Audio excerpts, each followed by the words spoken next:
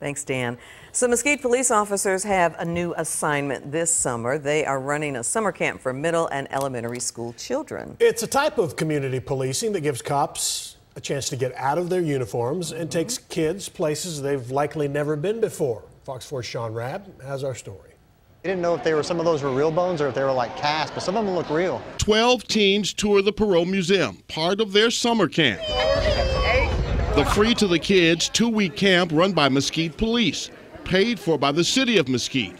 School resource officers and their sergeant, Mark Bradford, camp counselors, trading uniforms for camp t-shirts. With the help of the school districts and the SROs in these schools, they identified kids that could use maybe a positive influence for the summer. Transforming how these kids see police. You would think they're so intense and, but they're not. They're just like really laid back.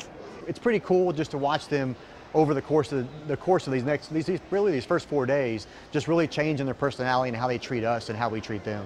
I used to think police just came around to, like, if you're in trouble, they'll just come around and say you're in trouble. Jason Macias had one view of police before camp started, but now sees them differently. They help kids out more than I knew, actually.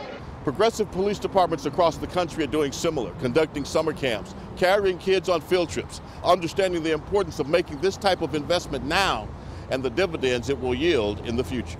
And then maybe as they grow older and they'll reach out to us in times of need or in times when they're having difficult situations and know that we're here to help them and you know, just be there for them when other people aren't. Hey, it's Prince. Sergeant Bradford with a new nickname from summer camp, Sergeant Dad.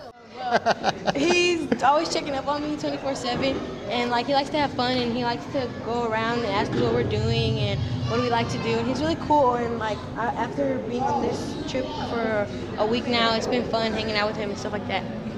Yeah, that's it. That's all I know. All right. That's all she knows. Oh, that's cool.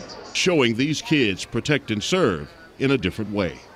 Sean Rabb, Fox 4 News.